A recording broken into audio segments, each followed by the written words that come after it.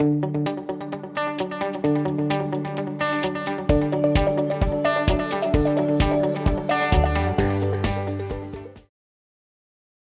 video provides instructions on how to configure the software iSCSI adapter in the VMware Host Client version 1.8.0 and later.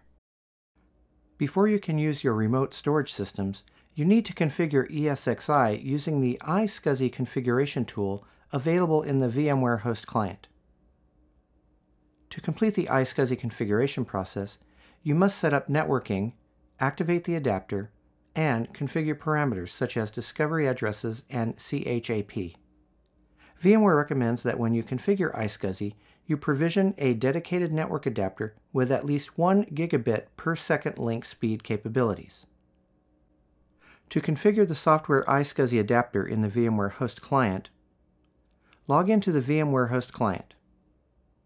Go to Storage Adapters. Click Configure iSCSI. Verify that iSCSI is enabled. If it is not, select Enabled. Wait for the procedure to complete. Click Add Port Binding. Select a VM kernel NIC and click Select. Click Add Static Target. Enter the target name. Enter the target address. Expand the CHAP authentication option menu. Select Use CHAP. Enter the CHAP username. Enter CHAP password. Click Save Configuration. Click Refresh, and after the dialog closes, verify that the new devices appear on the Devices tab. Go to Adapters and click Configure iSCSI. Remove the static target. Click Save Configuration. Go to Devices, click Refresh, and verify that the device disappears.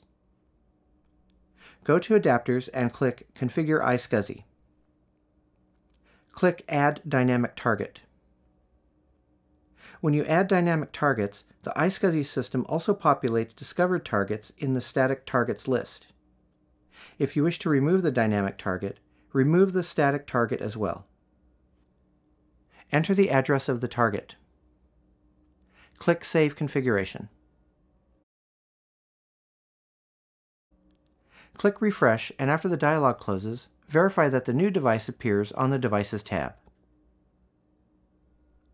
For more information about the tasks that you can perform by using the VMware Host Client, see the vSphere Single Host Management VMware Host Client documentation at pubs.vmware.com.